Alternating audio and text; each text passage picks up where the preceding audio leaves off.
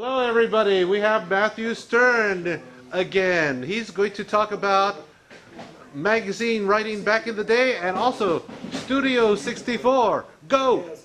Okay, great. Now, Mark was talking a little bit about keying in computer programs for magazines. This is an example. This is Run, and this is an educational program. All of this, going on to the next page, was code, and you had to go and type it all in. And of course, there were a lot of peeks and pokes, especially if you're writing C64 programs. So, yeah, and again, if you made a mistake, if you had a typo in the middle of a program, you wouldn't know until after you tried to run it. So, I think a lot of people probably started out with programming that way. Now, I took a different approach to get into the computer industry.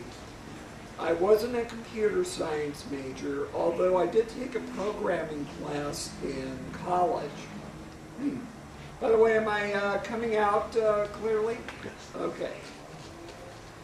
I did take a programming class, and just to show you how old I am, it was with a PL1 programming on punch cards on an IBM mainframe. Yes. That's how far back it went.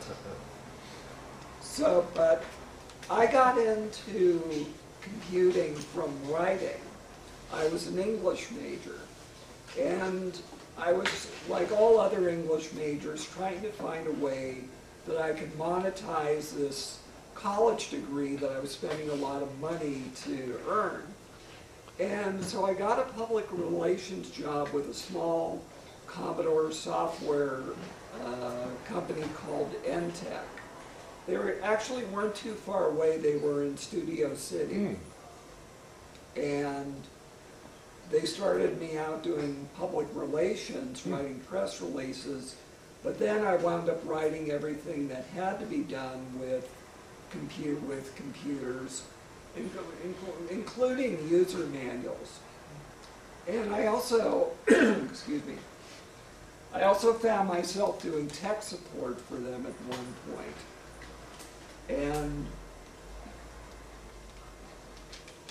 our solution for most technical problems was tell them to turn off the computer and restart it. And that actually fixed 95% of the problems. And what's strange today is that most problems with computers are fixed that way, aren't they? Like if your Wi-Fi isn't working, you turn off a router and turn it back on. Even like or they'll come up with fancy names like if your iPhone is acting up, they'll say, well, you need to reset your MSMC. Okay, how do I do that? Well, you turn off the device and turn it back on. And even with, I have a new electric vehicle, and you think it's the most advanced thing out there with years of technological development. And if something doesn't go right, they tell you, well, unplug the battery and plug it back in. So Wow. It's sort of like how much have things, a lot of things haven't changed over the years. So one of the programs that we worked on at Entech was called Studio 64, which was a music composition program. And we were taught, I think somebody mentioned yesterday about how popular SID music is with young people today. Well, it was really popular with a lot of people back then as well. And because the Commodore 64 enabled us to do things with music that weren't possible. They weren't just simple bleeps and clicks, but we actually had, with the SID chip, we were able to do very sophisticated music. It had 3 separate voices, and you can address the ADSR envelope, attack, decay, sustain, and release to produce a lot of different sounds.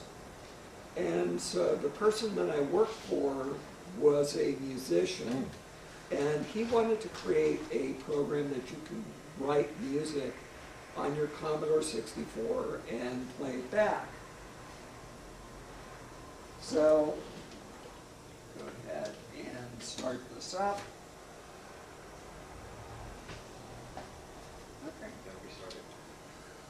Unplug the power and Plug and play it out that way. Okay. that's a new one. So I have a C64 Mini,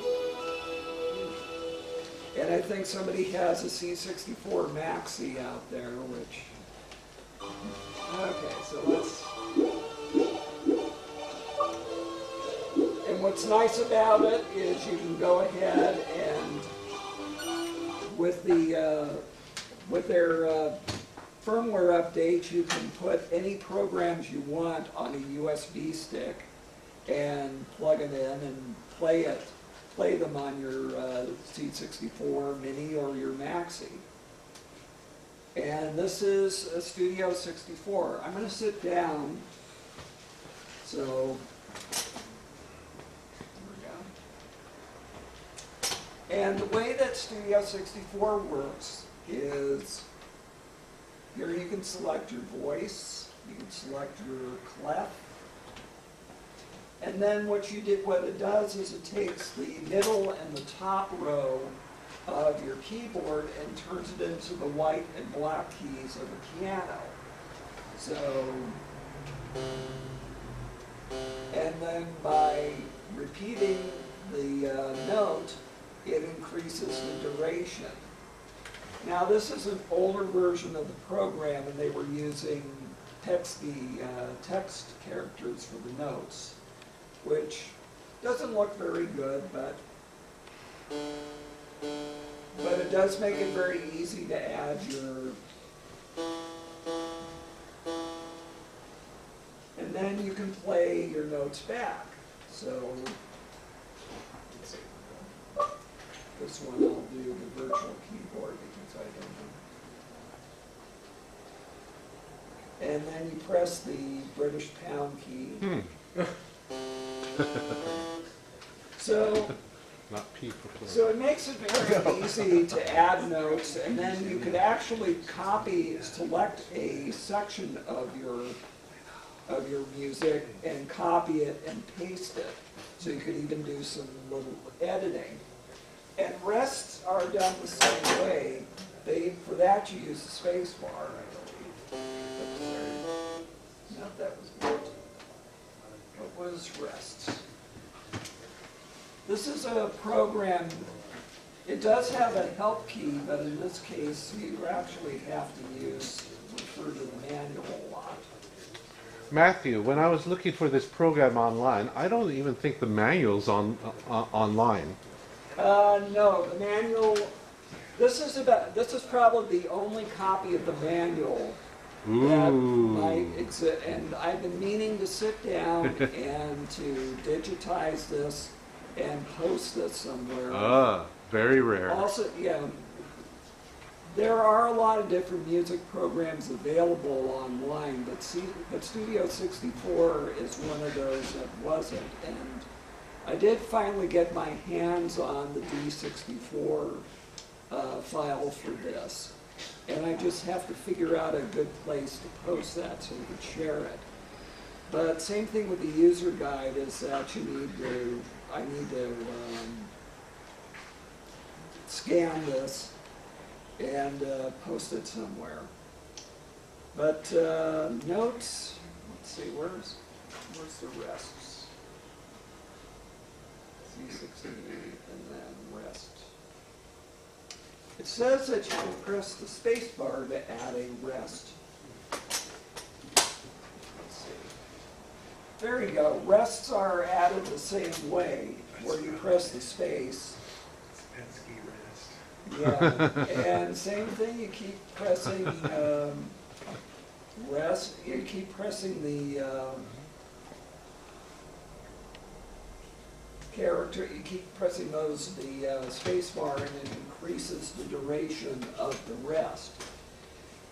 Now, one thing is that there is a newer version of the Studio 64. They actually went through and redid it, where they had actual bitmap notes and rests that looked like notes and rest. And they added some new features, they added new songs, and I can't for the life of me find the disc for that.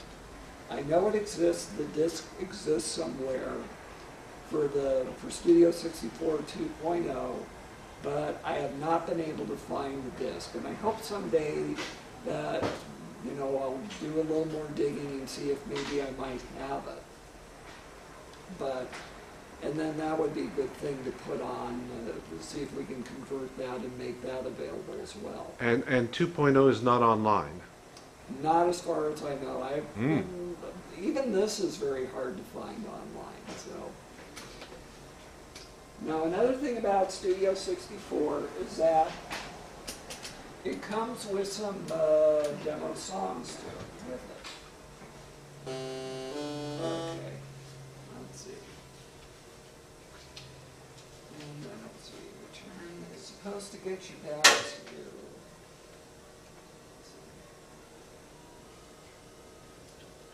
There you go. Yeah, it's one of these challenges where I'm trying to map this is the first time I'm using an actual keyboard. The C64 has a little keyboard, but it's just for decoration. If you get the Maxi, if you can find it, it does have an actual working keyboard. So as you can see here, they show you how the notes on your keyboard are mapped to the notes on a piano keyboard. Now, Studio 64 comes with some sample songs. I will pick the one that will cause us not to get a copyright strike, which is there are some other songs. There are about, I think, 5 songs on the original one. Whether they've been licensed or not, I don't know.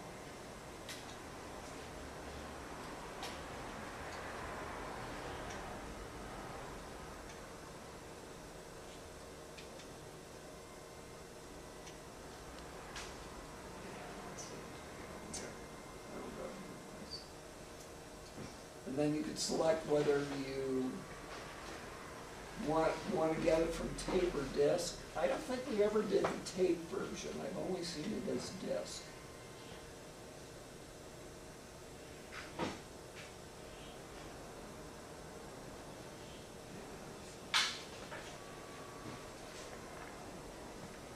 Okay, it's waiting for it to. There we go. And then you can go ahead and play it.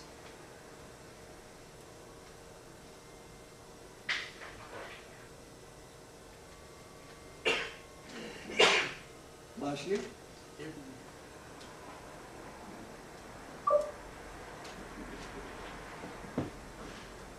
Oh, there we go. Oh. How fast? The tempo? Yeah. In this case, it plays it really fast, but you can adjust the tempo.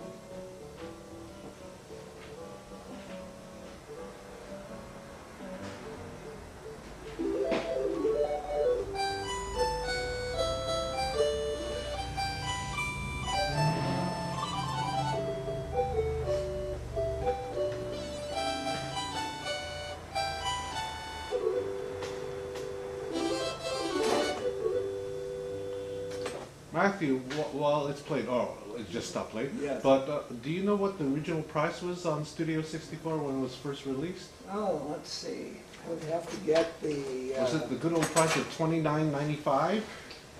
Maybe, let me see if I have it in my price list. Oh, a price list. This was a press kit that we distributed with our product.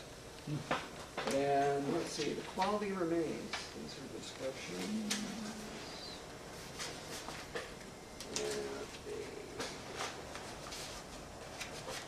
And we included all of our marketing material. Ah, here we go. Studio 64 was $39.95. Okay. And you could run through the inflation calculator to see how much that costs today. A lot of money. But yeah, this has all sorts of neat stuff, like one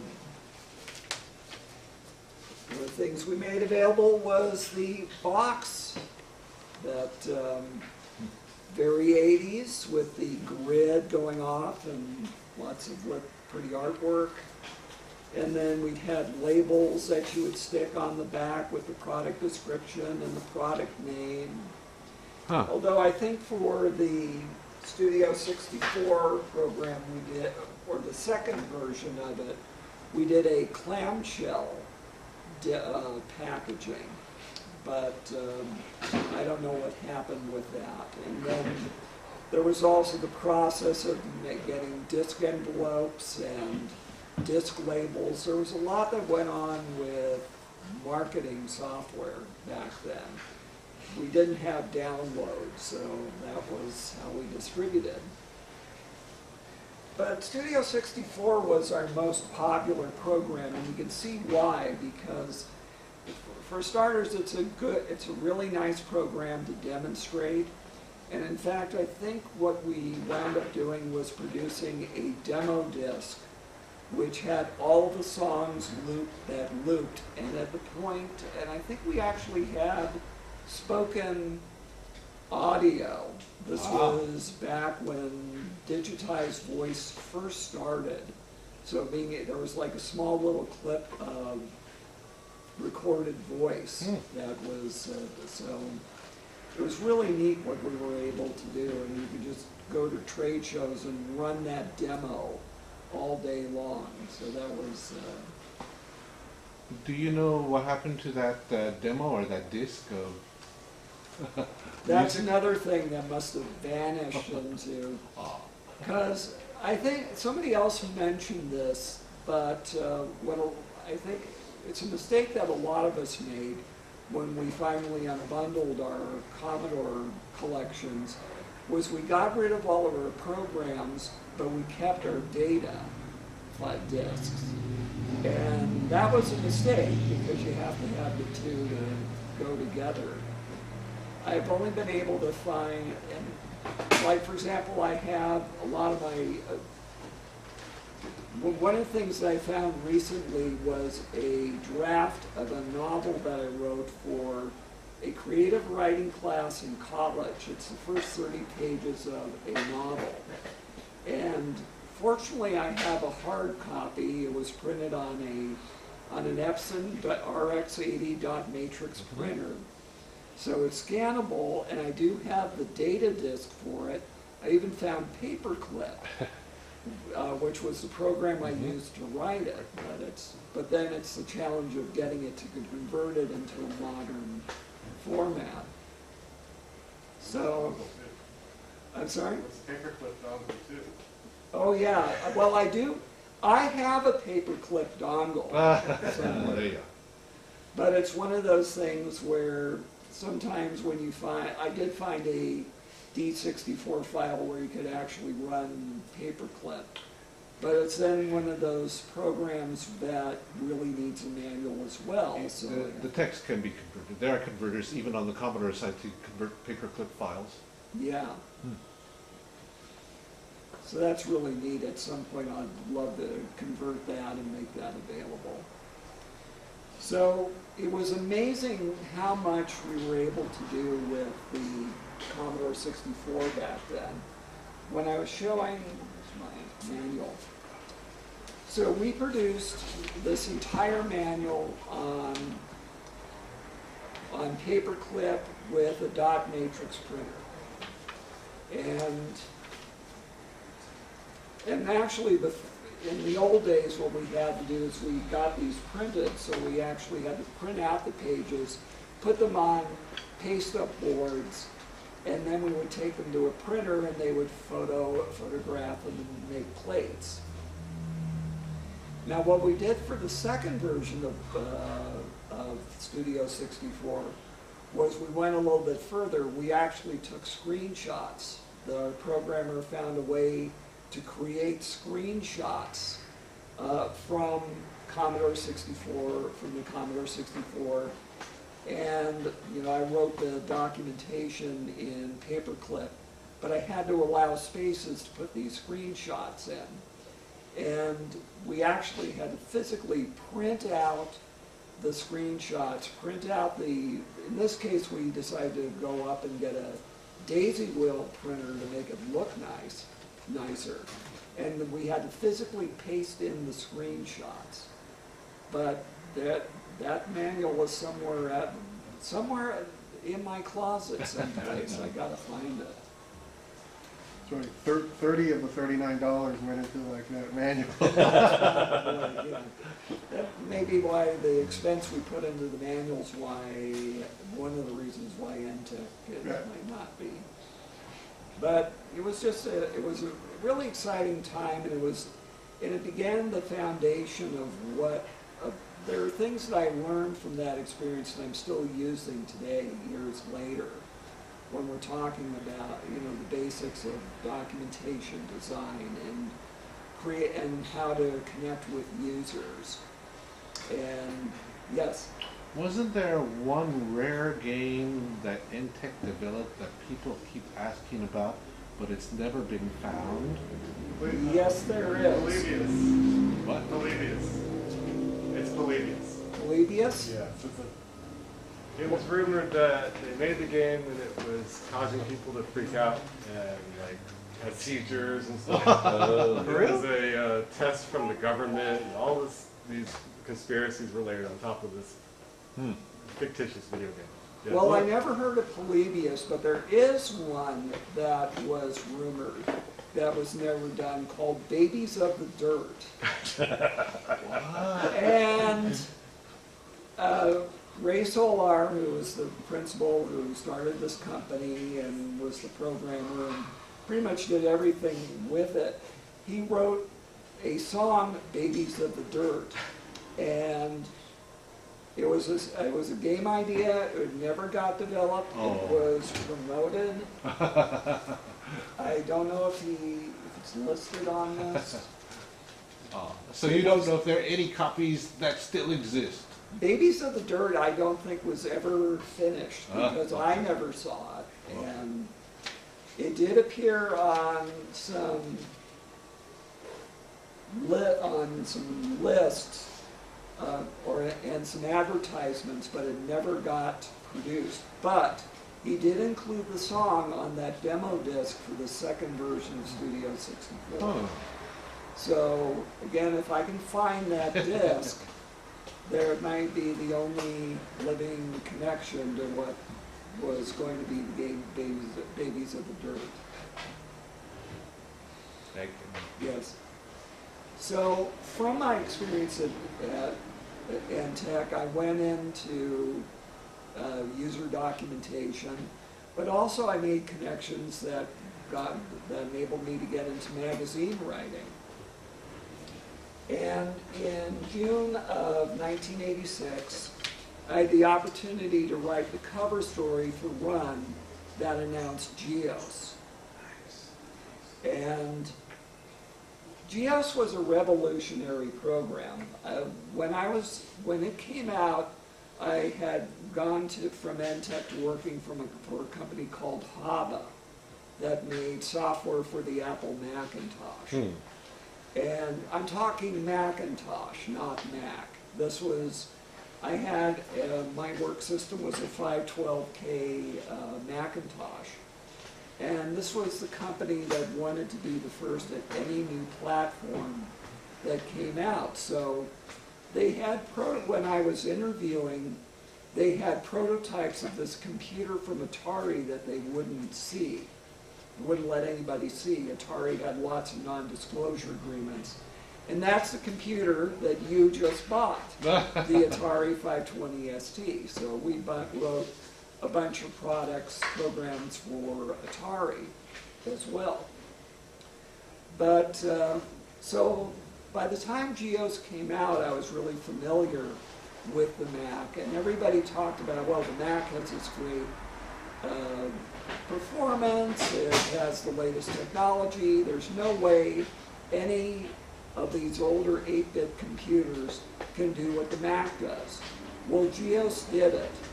It was able to do this really sophisticated GUI mouse-driven interface on a Commodore 64. Now, I've been trying to find a good version of GEOS to run on this thing, and I found one, but I picked the wrong one. They won't even run on this device. So I wish I could have GEOS here to show you. Although I think I'm sure somebody around here has a C64 with GEOS. But it was truly an amazing product because you could do everything that you could do with a Mac. You had all these different applications. They were graphic intensive. They had GEOS Write and GEOS Paint. And they came out with a bunch of add-on programs called like GeoFile. And that worked great with the Commodore did a version of the mouse that worked just like the one, it was just like the tank mouse on the Amiga. And it was just a wonderful program to use.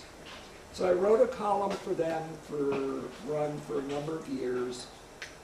My schedule got busy and I wasn't able to continue.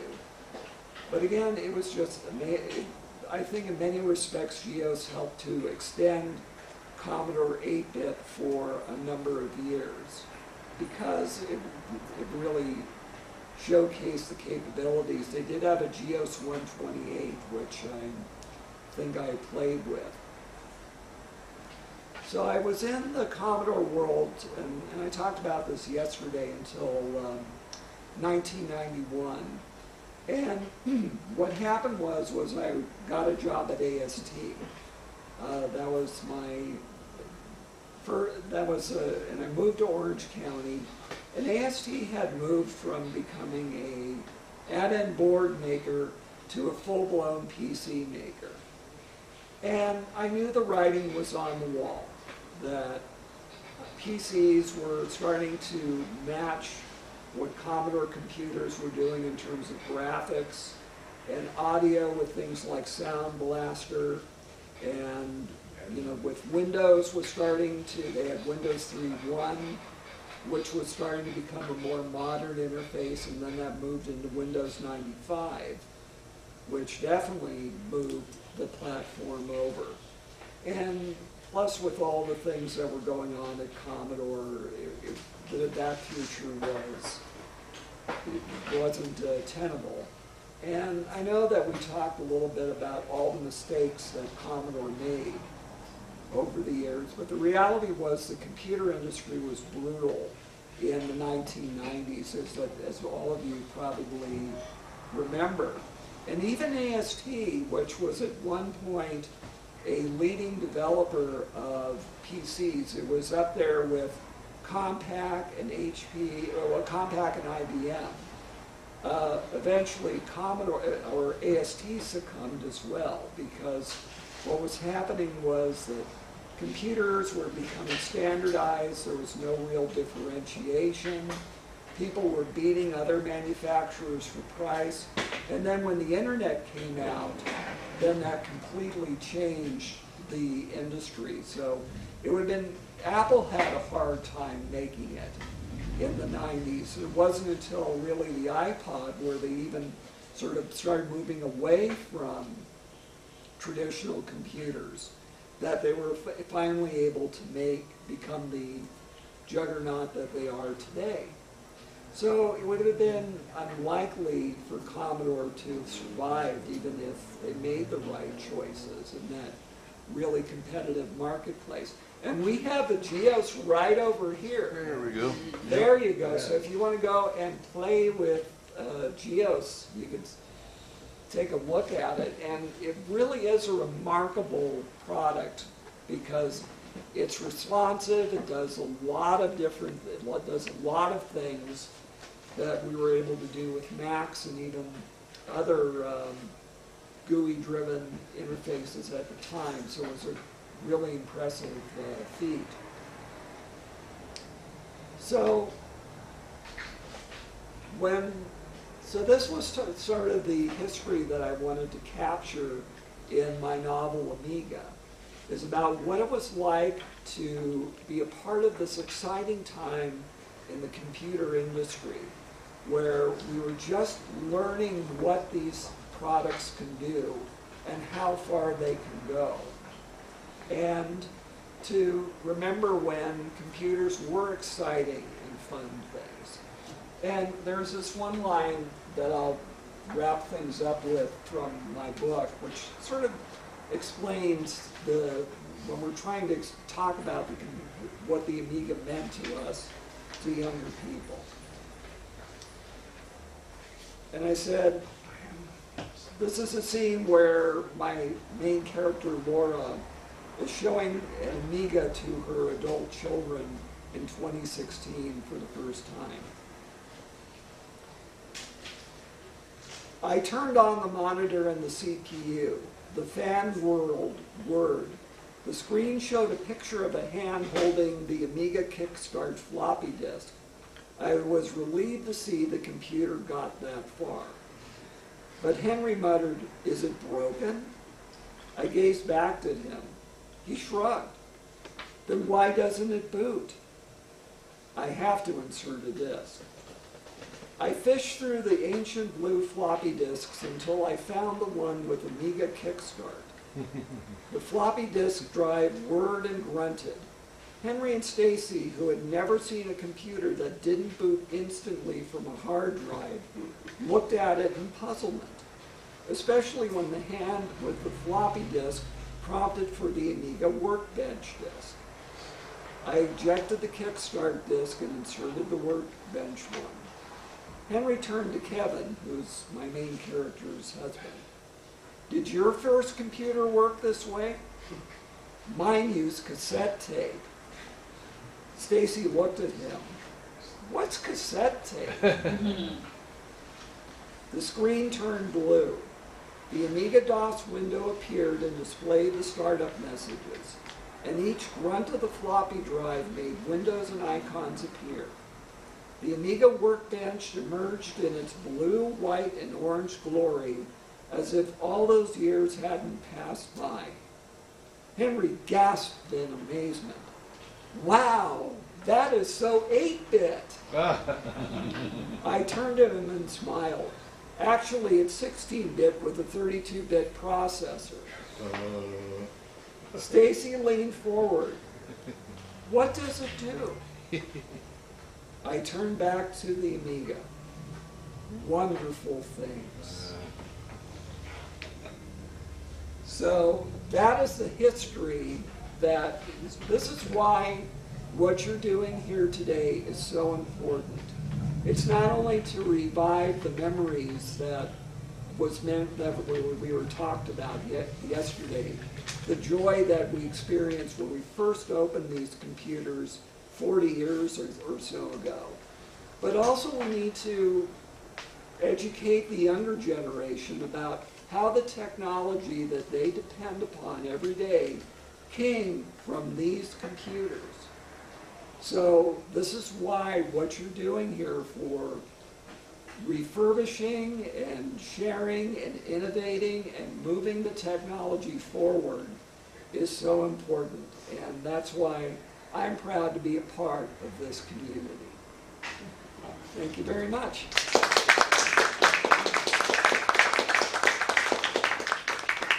Questions for Matthew?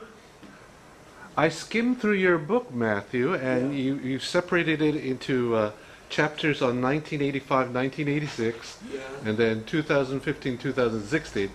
And I found the chapters on 1985 and 1986 much more interesting because they were talking about Amiga computers, they were talking about even the Commodore 64. I said, all right, Yes. this is the stuff I'm interested in. Yeah. But it's also fun to look, about, the 2016 talk about a lot of family things, about the stuff that the character goes through, but it also talks about like learning about this old technologies and what does that technology mean to us today. So, and if you're interested in the book, I still have copies for sale. They're $18 and with tax included. I also have my other books. The Remainders is another novel for $18, and Mastering Table Topics, if you're interested in public speaking, that's $10. And you can get all 3 books for $10 off for $36. Okay, thank you again, Matthew. Hey, thank you.